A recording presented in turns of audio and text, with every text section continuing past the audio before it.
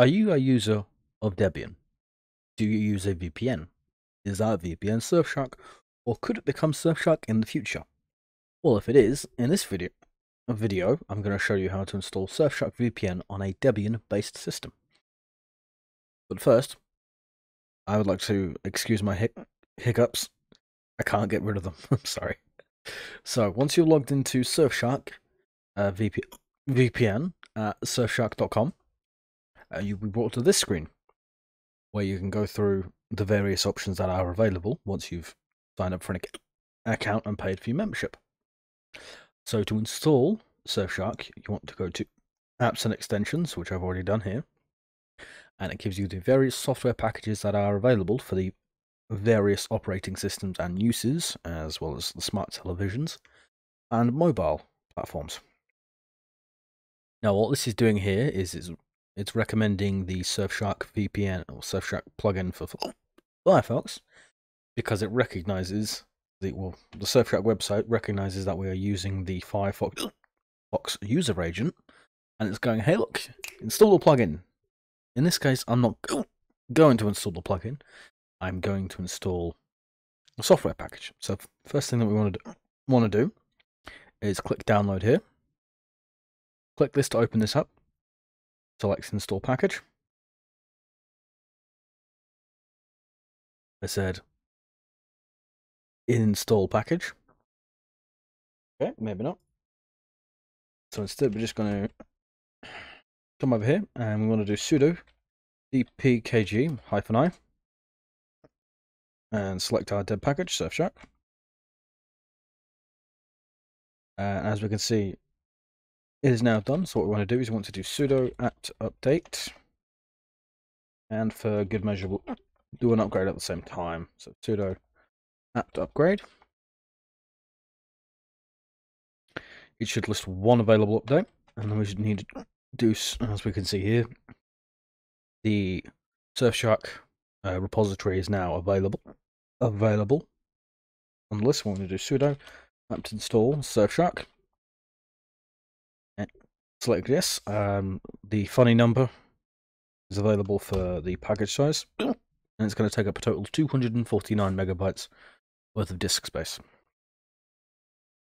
So if you've reached this point, I'd like to say thank you very much for watching, and also maybe consider subscribing and sharing this with your friends. So now that that is installed, I'm going to go into the Surfshark app on my mobile phone and prepare the login.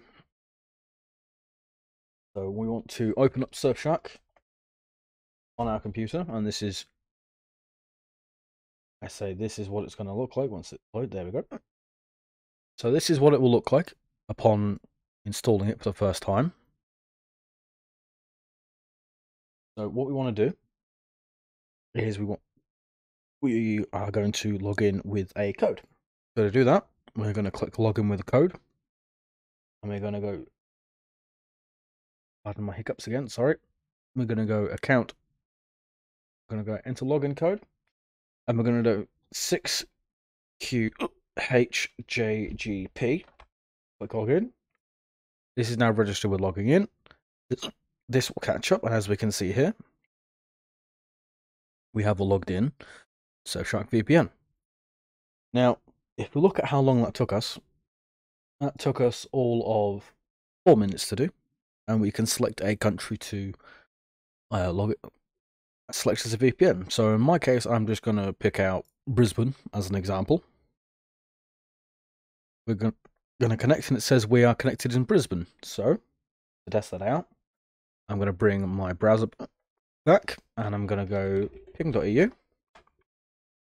This is just a general network tool site that I've been using for years. I came across it by accident one day, and I confirm right away that this is not my public IP address.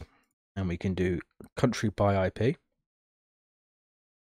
Give it a click, give it a search, and as we can see here, Australia. But if we look here, my location is the United States.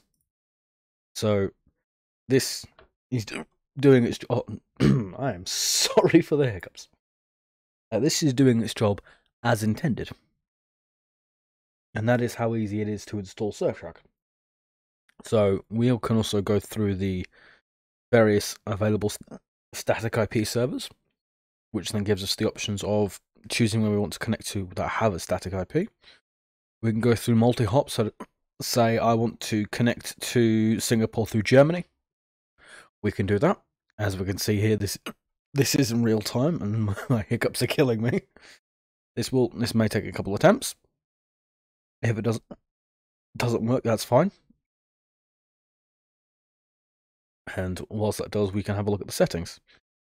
Connection error, yeah, that's fine. That was expected. So there's also the ability to have a dark mode, which I very much prefer. And we can choose language. In my case, I'm English, so I'm going to be keeping English. We can check the app version. Couldn't check pro updates, but if we look here,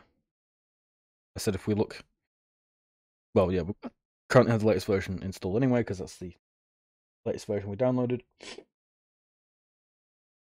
But this is the functional settings. Everything's working fine. If you need help, you can go ahead to go through the help settings.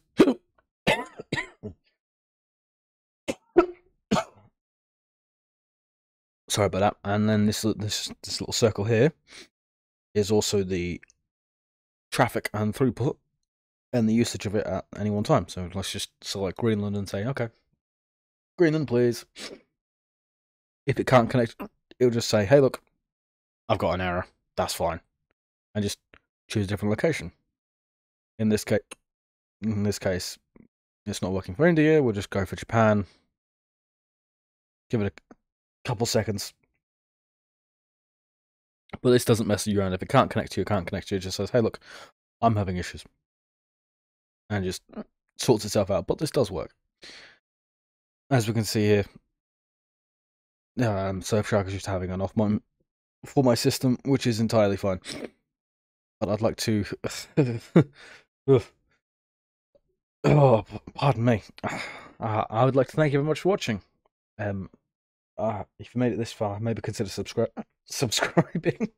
Oh Lord, and sharing with your friends anyway.